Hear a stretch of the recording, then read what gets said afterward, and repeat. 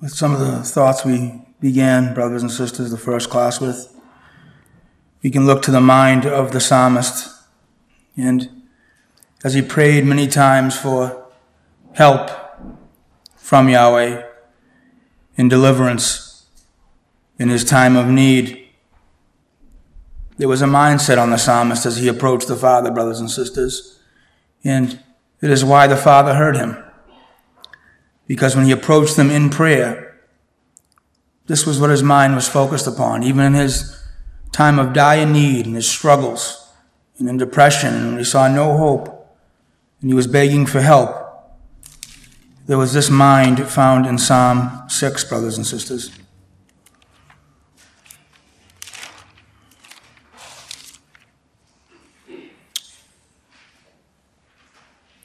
It's a scripture we know as Christadelphians.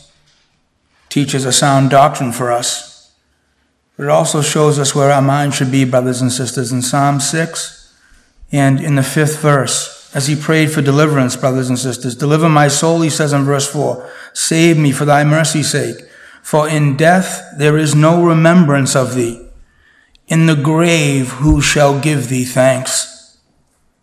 He pleaded to the Father, saying, I can't give glory and honor unto you if I'm in the grave. If I die, I can't praise you. I can't manifest you. And so this was with the basis he pleaded to Yahweh. He realized the purpose of his life was to give glory and honor unto his Father. And if he wasn't delivered and he died, there would be one less who could glorify his name. What a mindset to have, brothers and sisters, in all of our troubles and as we go through our life. We must remember why we're here. And it's to glorify him, brothers and sisters. This must constantly be on our mind when we wake up, when we approach our Heavenly Father in prayer, when we ask for anything, when we're asking for food. It should be because we want to use the strength from that food to bring glory and honor unto his name. When we're asking for deliverance or assistance, whatever it may be so that we may become healthy again to give glory and honor unto his name if we're sick. Everything is based upon this principle in our lives, brothers and sisters. We must approach him, brothers and sisters, with this mindset. It is so far gone in the world, it's not even seen. We realize our lives aren't about us. It's about bringing glory and honor unto him. Let this always be on our mind, brothers and sisters, when we approach our Heavenly Father for anything. And we know David in his sin, when he prayed, he said, my sin is ever before me, brothers and sisters. There was a self-examination spirit when he prayed. And we need to have this, brothers and sisters, when we approach our Heavenly Father. For example, brothers and sisters, speaking of myself, if I'm having trouble in my marriage and I pray to God for help, but what really needs to happen, brothers and sisters, if I'm treating my wife inappropriately, I need to look at myself. That's the problem. I haven't looked to the scriptures. And this is why there's a problem in the marriage, because I'm not acting correctly. And so when we ask our Father for assistance and for guidance, let's make sure we're examining ourselves. Because the problem may be us not turning to the Word and changing our character. And so that's something we need to have, brothers and sisters, when we're asking our Heavenly Father for help. We're in a difficult situation. We may be the problem because we're not submitting to the Word of God. And so once again, brothers and sisters, it's that spirit of self-examination, looking at self. And the flesh doesn't want to do that. We'll be in problems many times. We'll say, why is this happening? Or it's this person's fault or that person's fault. It very well could be us, brothers and sisters. So let us have our sin ever before us and look at ourselves, brothers and sisters. This is well pleasing to our Heavenly Father when we approach him in prayer. And David finds himself, brothers and sisters, and he needs to flee Jerusalem. His son that he loves so dearly, brothers and sisters, is after his life. And how could David possibly bear this, brothers and sisters? More trial, more suffering, more pressure through the hands of his own child. It just seems too much, brothers and sisters. It just seems too much. And it is for the natural man. The natural man cannot bear these things. But the spiritual man can endure them, brothers and sisters. because he realizes, as we've been speaking about, it's something he needs. He can't understand it. It's hard to go through. It's difficult. It can be mental torture at times, brothers and sisters, and physically if we're sick, but he realizes, I need this. And we turn to Psalm 119, brothers and sisters, for a few thoughts that are on the psalmist's mind, even through the worst times. That's why we must always turn to the Word, brothers and sisters. It gives such guidance.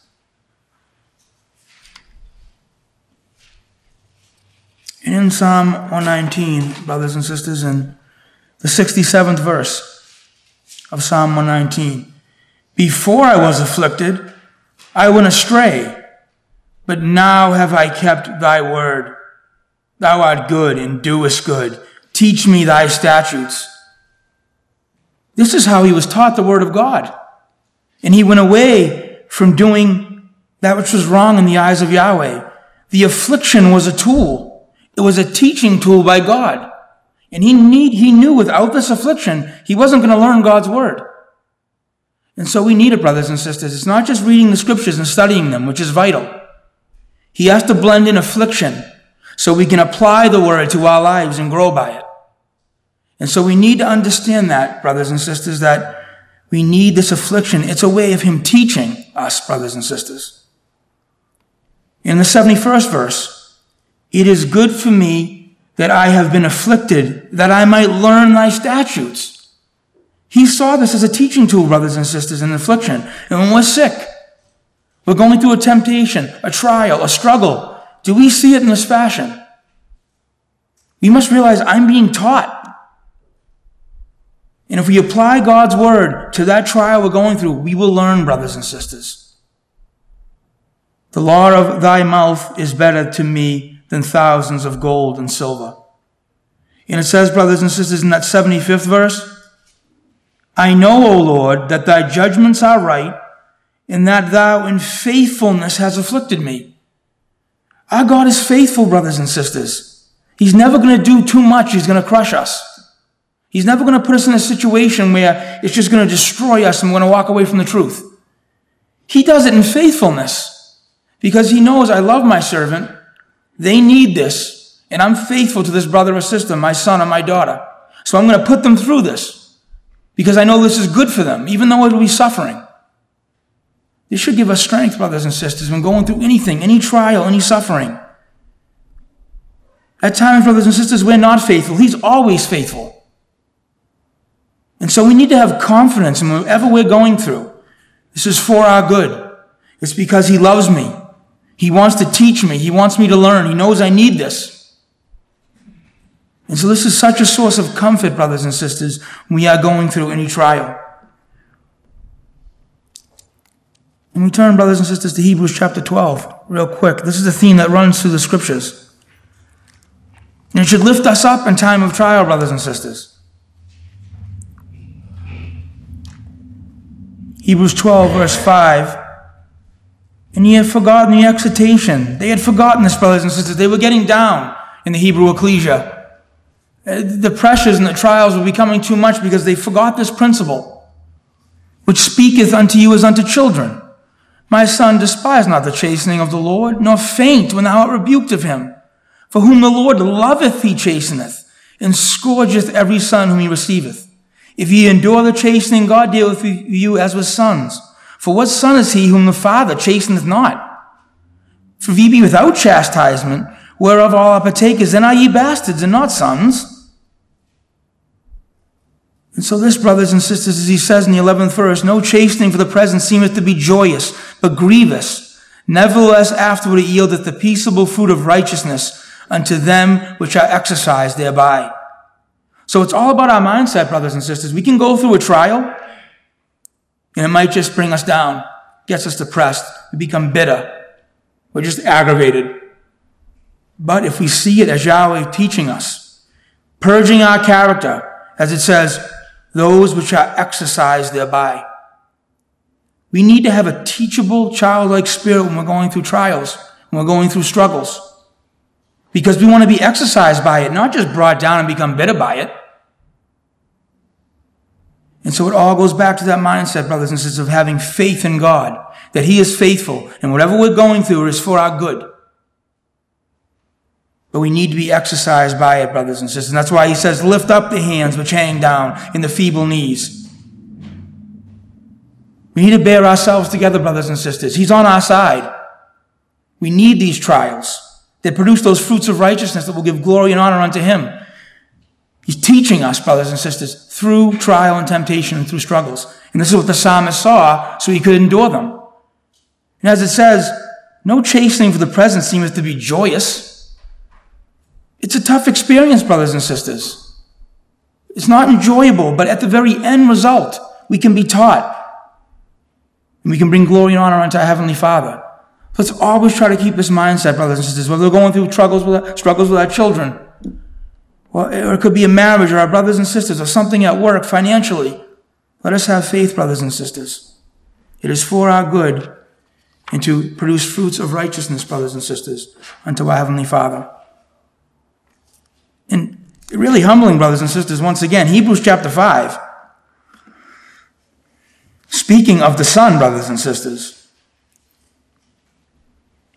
though he were a son, yet he learned in the 8th verse obedience by the things which he suffered, and being made perfect, brothers and sisters. The Son learned obedience by the things which he suffered. He was taught by the Father. What of us, brothers and sisters? Look what the Son went through. What can we expect any less of ourselves, brothers and sisters? We need to go through things. We need to learn obedience. We need to be taught these things by the Father. So, brothers and sisters, let us keep our faith in our God. We are going through these times of trial, through these times of struggles, brothers and sisters. But if we're not taking in the Word of God daily, brothers and sisters, we'll not be able to withstand anything. We're going to fold. We're going to crack. We're not going to learn anything from what we're going through. The Word is the basis, the foundation.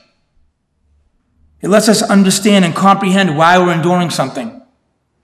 And by trials, brothers and sisters, I don't always mean something big and major in our life. Everyday life is a trial. To get up and act correctly in your marriage, act correctly when you go to work, raising children correctly in the home, acting correctly in the ecclesia. These are all trials, brothers and sisters. Normal everyday life. And as we talked about, brothers and sisters, we may technically get through something. We may get through our day. But were we exercised by it, brothers and sisters? Was it a day to build up our faith, to build up our character? That's how we should see every single day. That's what the psalmist did. He saw it as an opportunity to bring glory and honor unto his Father. And I know it's hard, brothers and sisters. Let's not just plow through a day mindlessly and we just get through it and we're home and, let's try to have a thoughtful day that brings glory and honor unto our Heavenly Father.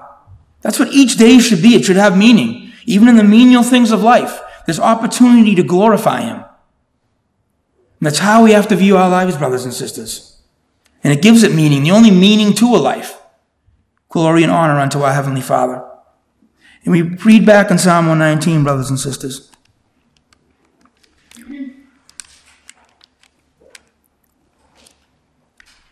You saw the importance of the word, brothers and sisters, the psalmist. Scripture we know very well, of course, Psalm 119, in verse 105. Thy word is a lamp unto my feet and a light unto my path. And this was the lampstand in the tabernacle, brothers and sisters, in the holy place. Oil was taken and would give light to something that was normally pitch black. This was the lighting source that came from inside that holy place. And if we turn back, brothers and sisters, to Leviticus chapter 24 in relation to this quickly. Leviticus chapter 24, in the first verse, in relation to this, what the psalmist is speaking of, this lampstand that gave light. So it was dark inside, brothers and sisters, the holy place. The priest couldn't minister. He needed that light source from that lampstand to light it up, so he could then go around and minister and give service unto Yahweh. Without that lampstand, darkness. He can't see what he's doing. He can't minister. He can't minister for the people, for his brothers and sisters, and he can't minister to bring glory and honor unto his God. So in Leviticus chapter 24, it says, "And the Lord spake unto Moses, saying," in the first verse, "Command the children of Israel that they bring unto thee pure oil olive beaten for the light, to cause the lamps to burn continually. Without the veil of the testimony in the holy place, in the tabernacle of the congregation shall Aaron order it from the evening unto the morning, before the Lord continually. It shall be a statute forever in your generation." This light was needed, and it was the responsibility of the children of Israel, everyone in the ecclesia, to gather that olive oil together and bring it so it could be used to light up for the priest so he could minister inside of the holy place. So the responsibility is on us, brothers and sisters. We owe it to our ecclesia, to our brothers and sisters, to our families, and to our God to gather up that olive oil. And so what are we doing, brothers and sisters, with this word? How much do we gather of it? To bring that olive oil to light up our homes, to light up our ecclesias, to give us light as we go throughout our day in the world. Because if it's just a casual grabbing of the Bible and reading it, we close it, and we think that's enough, brothers and sisters, it's not for me. I know that. It's how much we squeeze out of this word for the olive oil. It's going to give us light in our homes, in our marriages, in our relationships, in our ecclesias, as we go about our day. And so we need to see how vital this word is, brothers and sisters, and you're going to get what you put into it. If you're just going to casually read a few pages or a couple of chapters and close it, now you can go about doing the things you really want to do with your day, well, you're not going to have much light. You're not going to have much guidance on what to do in life. And it will go out, brothers and sisters, if you don't feed that lampstand. And so we need to understand that, brothers and sisters, and the vitalness of lighting up our lives with this word of God. It'll get us through trials. It'll get us through struggles. We'll have guidance throughout our day, each and every day. But every day, brothers and sisters, that lampstand had to burn, and it needed that fuel. And it's the responsibility of the ecclesia, brothers and sisters individually, to bring that source of light.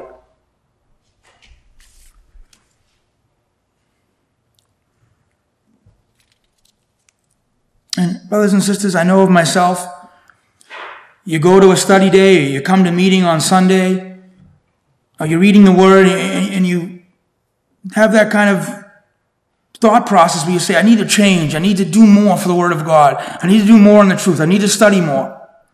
But then you leave meeting, and you leave the Bible school, and you go back to your regular old self again, your regular old routine. And let's try, brothers and sisters, to have that principle that is brought out in 2 Corinthians, brothers and sisters. To not let it be that way, brothers and sisters. In 2 Corinthians chapter 8,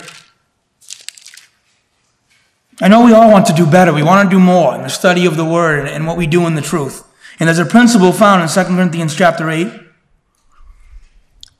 and in the 11th verse. Now therefore perform the doing of it, that as there was a readiness to will, so there may be a performance also out of that which ye have. I know we all want, brothers and sisters, and say, we're going to do more, we're going to do better. And then it stops at that many times, brothers and sisters. I know in my own life it does. Let us perform, brothers and sisters, that will, that urge we had to do more. Let's stop at having it just be something we're going to do in the future. We need to start now, reading the Word more, studying the Word more, doing more for our brothers and sisters, praying more. Let's not just have that feeling that we want to do it and the thought that it's going to happen one day. Let's do it, brothers and sisters.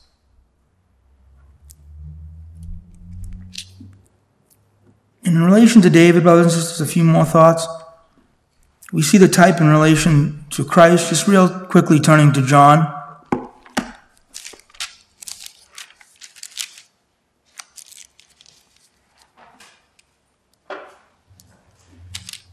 John chapter 18. In the first verse, when Jesus had spoken these words, he went forth with his disciples over the brook Kidron, and there was a garden into the which he entered and his disciples, brothers and sisters. And if we turn back to 2 Samuel, brothers and sisters, with that in mind, Christ passing with the disciples over the brook Kidron, and 2 Samuel chapter 15, brothers and sisters, and in the 23rd verse of 2 Samuel 15, and all the country wept with a loud voice, and all the people passed over. The king also himself passed over the brook Kidron, And all the people passed over toward the way of the wilderness. And in the 30th verse, and David went up by the ascent of Mount Olivet, and wept as he went up, and had his head covered, and he went barefoot. And all the people that was with him covered every man his head, and they went up, weeping as they went up. And so we see the mindset, brothers and sisters, of David as he poured his emotions out unto his heavenly Father. And we know what the Son went through, brothers and sisters, as he poured out his soul unto his heavenly Father in great despair. And brothers, our emotions are very important. It's a very vital part of our worship to our Heavenly Father. And we see David's emotion here as he poured himself out. And we know from the Psalms it was a crying unto God for help. He was heartbroken at what his son was doing to him in the situation he was in. And we know under the law, brothers and sisters, when the insides of the animal were laid out, the kidneys, brothers and sisters, for an example, was laid upon the offering. It was the feelings of the individual they were offering unto Yahweh. And so our emotions, brothers and sisters, must be given unto God. And it's pleasing to him when we do that, brothers and sisters. But what of the world, brothers and sisters? There's things in the world that can spark emotion in us. As we've spoken about worldly music, can create that fake little emotion inside of us, one way or the other. Is that being offered unto Yahweh? Hollywood with its movies, they watch us and they try to get us feeling a certain way, brothers and sisters. Is that being offered to Yahweh? No.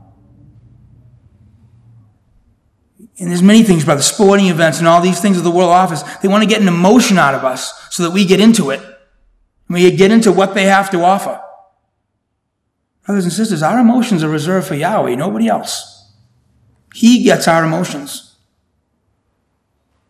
And are we giving them unto him, brothers and sisters? Are they being offered unto him? And they're offered unto him, brothers, when we give our emotions to each other. That's an offering unto Yahweh, brothers and sisters. When we give them to our families. But he's jealous of our emotions, brothers and sisters, and he deserves them. Let's not give our emotions to the world and things that have no profit. And that's a point of self-examination, brothers and sisters. Where are we giving our emotions to? We know where Christ was giving his emotions to. We know where David was giving his emotions to as he cried out.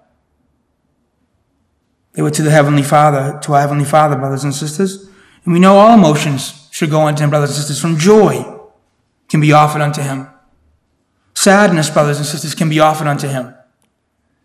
And even we look at Lot, brothers and sisters. This is important as well. A scripture that was brought to my attention. In 1 Peter, brothers and sisters.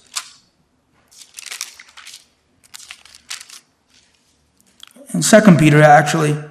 2 Peter chapter 2, speaking of Lot. In the 6th verse of 2 Peter 2, in turning the cities of Sodom and Gomorrah into ashes, condemn them with an overthrow, making them examples unto those that after should live ungodly. And delivered just Lot, vexed with the filthy lifestyles of the wicked. For that righteous man dwelling among them and seeing and hearing vexed his righteous soul from day to day with their unlawful deeds. This is the feeling when he saw the wickedness of the world around him. And this was an emotion offered unto Yahweh. When we see the wickedness of man, brothers and sisters, are we just numb to it? It's become so commonplace, or if we're taking in the things of the world, maybe it just seems normal to us, brothers and sisters. We should be vexed, brothers and sisters. We should have such a zeal for Yahweh. As Christ, it says he loved righteousness and he hated iniquity. Hatred has its place, brothers and sisters. And we should hate iniquity and wickedness. Or do we look around at this world, brothers and sisters, and the evil acts being done and the godless lives, and it has no real effect on us. We become numb to it. We want to be vexed, brothers and sisters. We should be. There should be something that's offered unto Yahweh because we have a zeal for him. But the more we spend taking in the things of the world, brothers and sisters, and away from the word, we'll become numb to it. And so let us be circumspect, brothers and sisters, with our emotions. And as we know, brothers and sisters, as Christ went and prayed, it's interesting, it says, without turning to the scripture, he was a stone's throw away from his disciples when he prayed in his great time of agony. And as we know of Shimei, brothers and sisters, as he threw the stones at David as he walked along and pelted him and his men with them. And we know, brothers and sisters, why David was having those stones thrown at him. But why was Christ having these things done to him, brothers and sisters? He had no personal sin, brothers and sisters. He didn't morally sin. Yet he was enduring these things, brothers and sisters.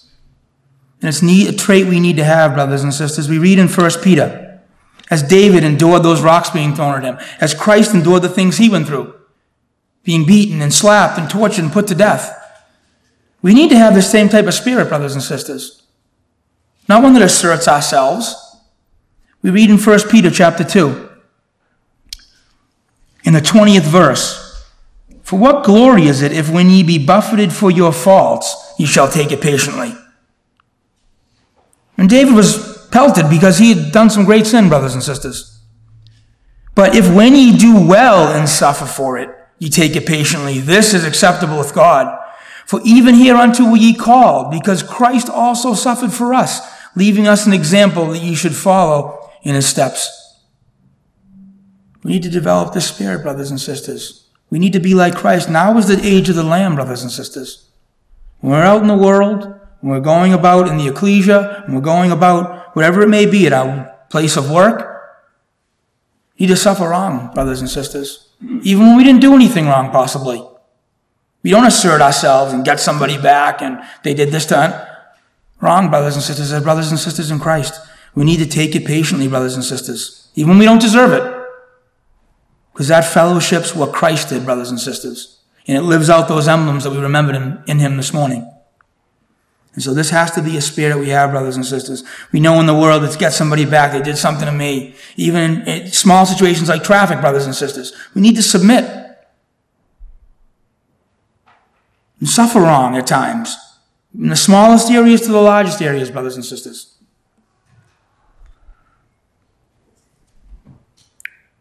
And because of time, brothers and sisters, in closing, when could David come back, brothers and sisters? When could he come back to Jerusalem and reign as king? When will Christ, brothers and sisters, come back? Well, we see an obstacle to David's reign was that body of sin, sin's flesh, seen in type in his son Absalom. And as he hung from that tree, brothers and sisters, dead, it was sin's flesh, the body of sin, that serpent, swinging there and sitting dead and still.